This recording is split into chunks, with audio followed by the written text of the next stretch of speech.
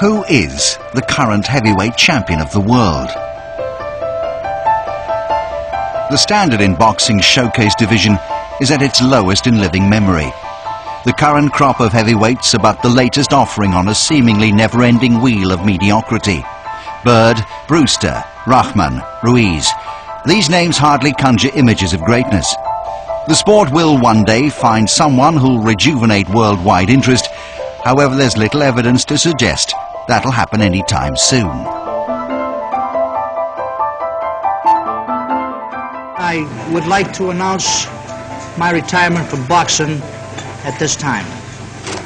I promised my wife that I would retire before the month of May arrived. We were on a vacation in South America when I made that promise. 2006 will mark 50 years since Rocky Marciano announced his retirement. He was a heavyweight as heavyweight should be. 43 knockouts in 49 fights. The only heavyweight to retire undefeated as a champion.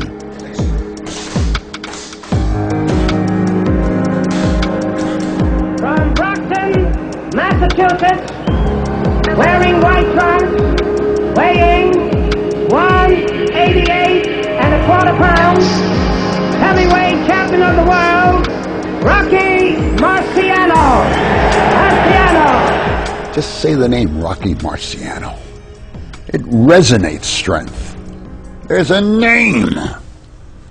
Rocky Marciano, this is not going to be a piano player. This is a boxer, pure and simple. And it's even more than a boxer. Rocky. That's not a dilettante. That's a puncher.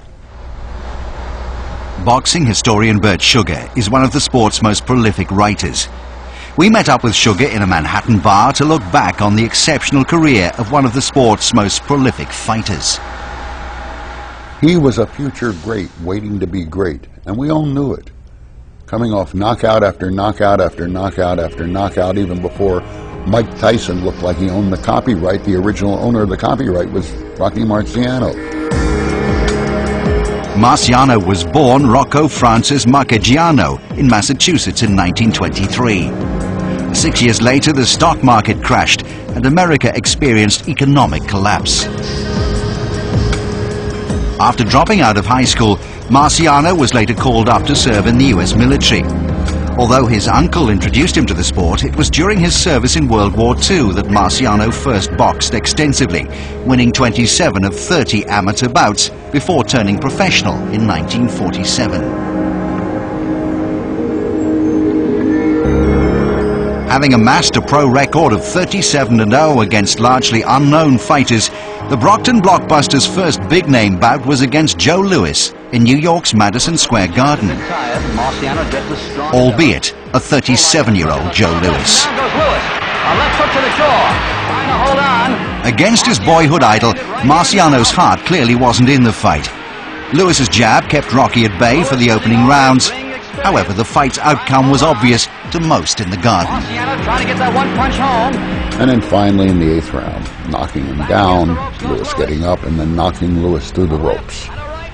And as his head hit the apron, writers who'd covered him almost 2 decades worth, running up to hold his head, keep it from getting hurt. He's being helped to his feet now by referee Ruby Goldstein. And tears coming to their eyes. And they came to Marciano's too, as he went into Louis's dressing room after the fight.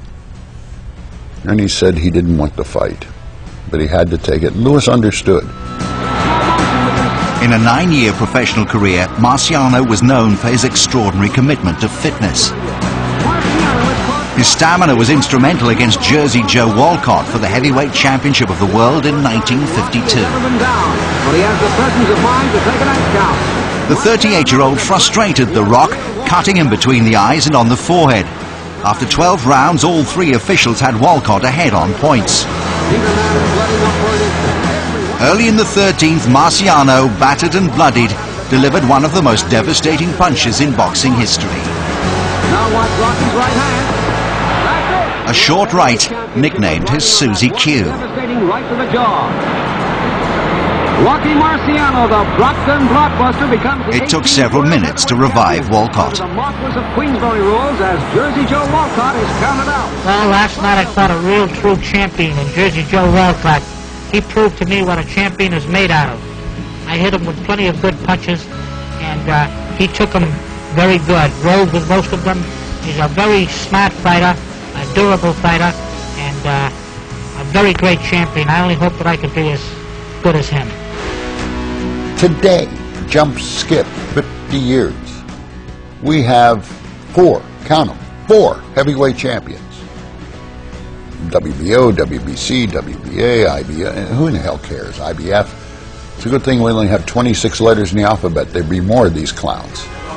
Rocky Marciano, and then Muhammad Ali, and maybe Larry Holmes afterwards, were the last vestiges of a time when the heavyweight champion and the heavyweight championship, his realm, were great.